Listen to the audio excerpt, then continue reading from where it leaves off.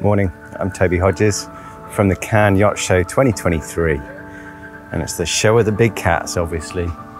So we got the 60 and 70 and 80 sunreefs there. We've got a gunboat 72 over there. I'm standing on a 59-foot Fountaine Pajot Samana, and I'm here to announce the world premiere of the Fountaine Pajot 80. And this is one seriously big cat. New generation, 2023. Let's jump on board before the rest of the world do.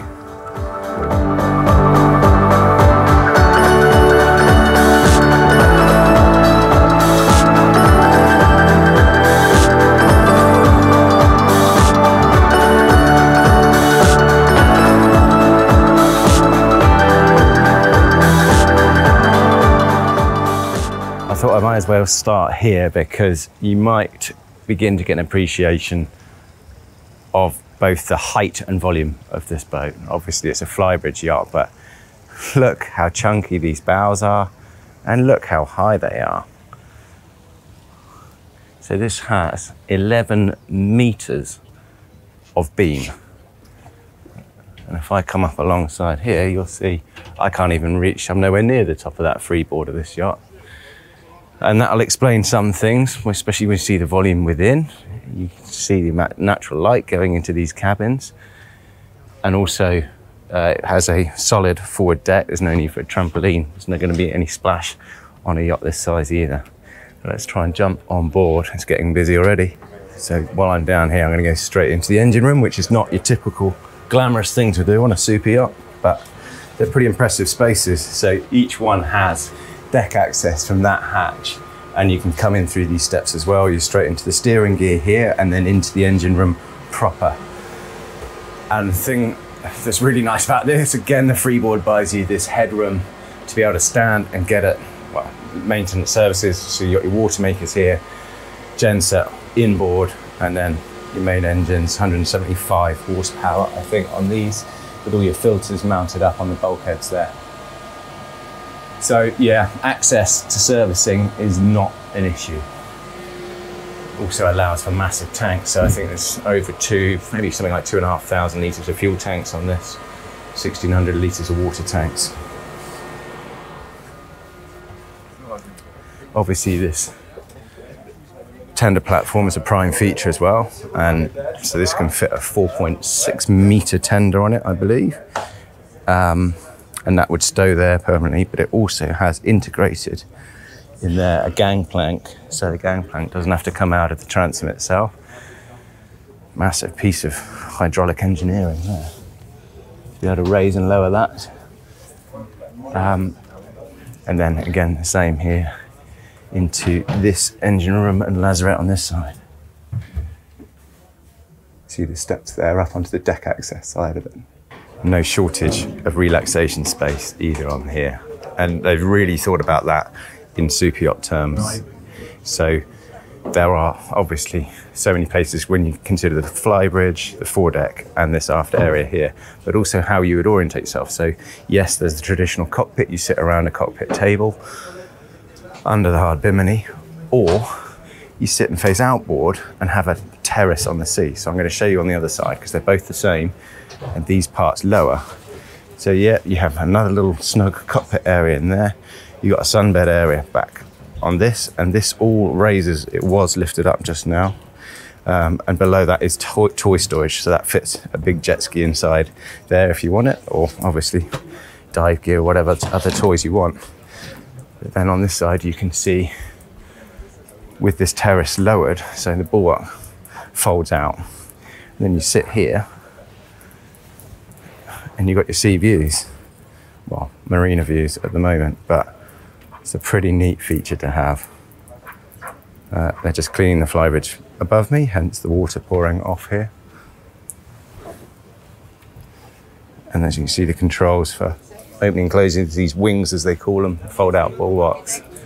And let's move forward because there's plenty of people, designers and Fountaine Pajot group assembling in the interior. Looks like, look how wide these bulwarks are. Again, keeping the views throughout the boat has been really important, so you can see straight through the bulwark Really high sense of security on the deck, but also being able to see through them, important from seated position on the inside.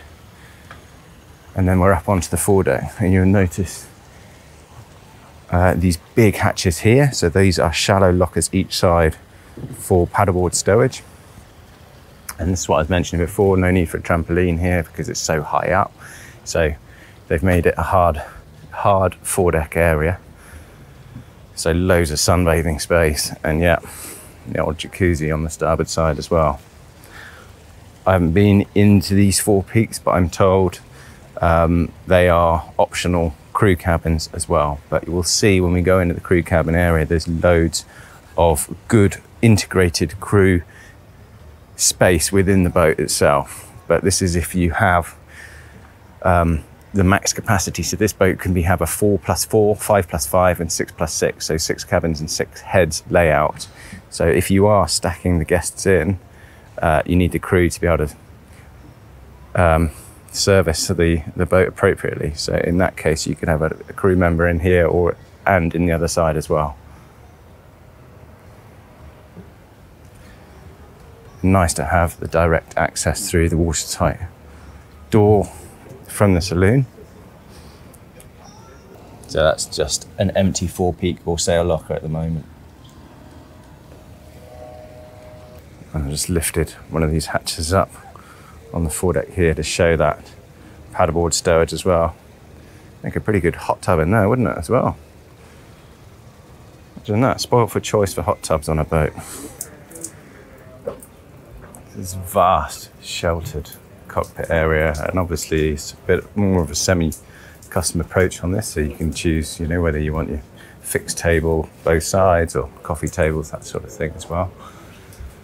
And then the main layout choice inside is going to be whether you want a galley up or a galley down, and this one has the galley down, so you just have one big area in there. So main flybridge access from the cockpit. So this, the first boat, has obviously got most of the options you can have on here, including a carbon mast and some nice sails. So sailing is important for Fountaine Pajot, always it has been. Being able to easily control the boat. So all systems led to twin helms here on the flybridge. And reportedly the skipper on the delivery, they're doing 7 knots in 9 to 10 knots breeze, which is not bad. It's designed to keep moving and sail all right, and not be a motor sailor. So you also, as I say, this is loaded with options, including these integrated glass solar cells. So basically, if you have those as well as these ones on the roof as well, the more flexible panels, you can boost solar capacity from the flybridge. So you've got the flexible ones on the flybridge roof and the flexible ones here, plus the glass on both. And so you can go from 4 to 8.2 kilowatts in total. And I know what you think about the glass ones, and I have asked, but they are sandwiched. The cells are sandwiched, so at the end of life, if you need to replace them, they can be, the cells are glued between 2 pieces of glass, so they can be removed and replaced again end of life. As I say, all sail systems brought to these twin helm stations here, and that keeps the rest of the flybridge aft, you know, for socialising and relaxing. And you've got the aft traveller on that bimini, fixed bimini there. And apparently this, if you had a Kozira or spinnaker sheet as well, that would lead up to these winches as well. I can't quite see how the leads work, but I'm sure they figured that out. So slightly less people in here now. So have a quick look through here. So if you had the galley up version, that would be up here. And you see you've still got plenty of seated area. And it's nice how, as I said before, from here you have the cutaways in the furniture itself, so you can look out through the glass screens in the bulwark as well. So it's a Beret Racapot design. So the naval architecture is by Olivier Racapot, and the interior design by his wife Isabel. Feel the ventilation coming through that door, and obviously really nice to be able to go in and out from here onto the forward cockpit. internal pilot station. And let's see what's down in these hulls. So this one doesn't have an owner's hull layout, so the owner uses or will use the VIP cabin, which means on this side, this would normally be where the owner's cabin is, and here it's split into 2 doubles. Nice thwartships, walk around berths, obviously en suite as well, with a separate shower compartment there. And yeah, there's Fountaine Pajot, they've improved, obviously specced up the build quality as well in relation. So this is built in the same factory as the 59 and 67. And yeah, higher grade LP with integrated leather in the doors there. And plenty of fabric around and leather, nicely done. No shortage of space.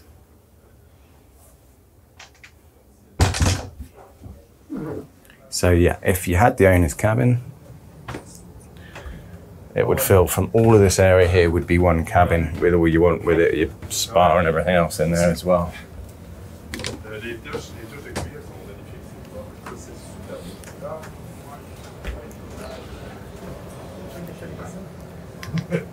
Haven't been down this port side yet. I imagine it will be a mirror of the starboard side layout here. So you get 2 more double cabins in here. So how many is that? I'm going to lose count soon. So that's 4 double guest cabins. Plus there's, in this layout, the VIP cabin, which we'll go and look at, and the crew mess, and crew quarters, which I think's a prime feature of this boat. So this is moving down from midships into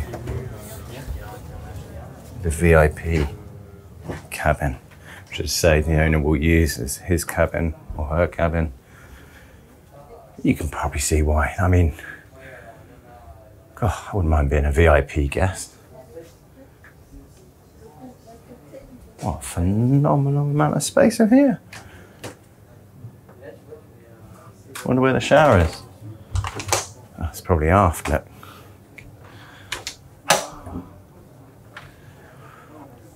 But I mean, we have to remember this is 80-foot modern generation.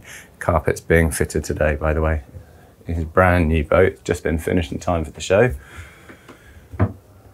Yeah, we have to remember this is the equivalent space of a 100-foot plus monohull.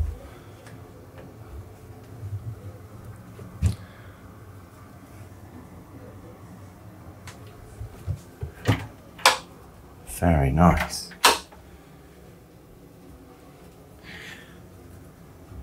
So yeah, if you've got any friends that are buying a Fountaine Pajot 80, try and get the VIP guest cabin.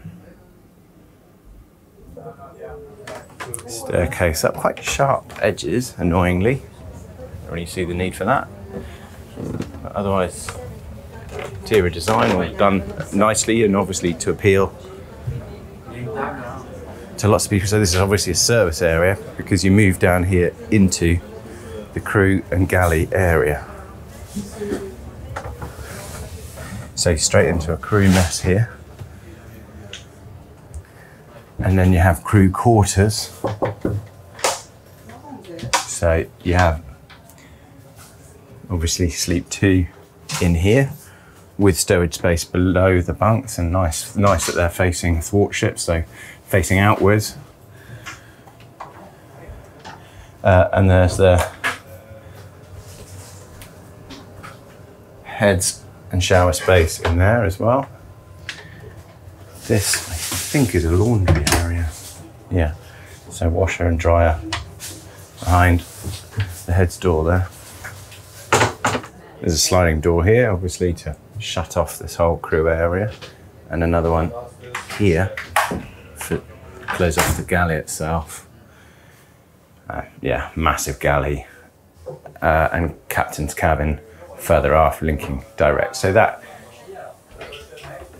skipper's cabin with its own access from deck would stay as is, no matter what layout have. If you have the galley up, then this becomes the crew area, and that would be another guest cabin further forward.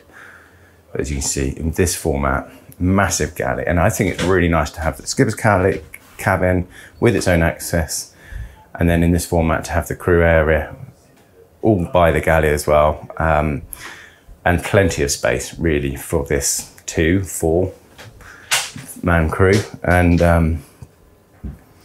plenty of space for cooking and that sort of thing, refrigeration space. So you've got extra fridge freezer space under here as well, an induction stove, and then proper Miele domestic style fridge and freezer below further aft. Yeah, and as I say, to have a captain's cabin linking from deck, so the steps behind here, that always stays in this format. Makes a lot of sense because you keep a happy crew and you keep the crew longer. And that is the gullwing door style access and the steps down into the skipper's cabin from the cockpit. Nice place, wake up, go for a quick swim before we start work. Just gonna sit out on my own terrace, my own wing door here. Haven't been able to do that before on a sailing yacht, not that I can remember. Anyway, this Fountaine Pajot 80 starts at around 5 million. This one has, I'm guessing, around between 1 million and 2 in extras added to it, including the carbon mast and sails and that sort of thing, and the trim of the boat. But it's an interesting market area because Lagoon launched their 77, I don't know, 6 or 7 years ago. As I say, Fountaine Pajot have had a 59 and a 67, but its owners have been asking for this larger boat. So before this one was even here, they've sold 6 of it. They're aiming to build about 4 a year, and it sits in an interesting area of the market, which we can see here at the Cannes show, because you've got the Lagoon here, and you've got this, you know, that start around this 5 million mark, and then the Sunreef 80, which starts at more than that, but is a more semi-custom boat. But these are, yeah, coming from mainstream production yards, massive amount of volume and living space in a new generation design that gives you all that extra volume. You can appreciate that as well. Hope you enjoyed the tour. I probably forgot some areas. There's so many of them. Maybe we'll have to sail a big old yacht like this one day as well. See you next time.